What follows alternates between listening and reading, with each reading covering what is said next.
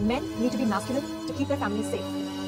But would you send your wife, or would you use your masculine, my daughter's protected, I'm going down? If we get attacked, I'm going to do everything I can to protect my family. That's not men having to be masculine. It's a certain role playing that I think men actually, it's beneficial to grow out of. Why do you think it's a role though? What if that's just who they are? It's innately in them. Well, then I think they should go to therapy and work on it, or like play a sport and get out that aggression. So I understand. Aggression isn't bad.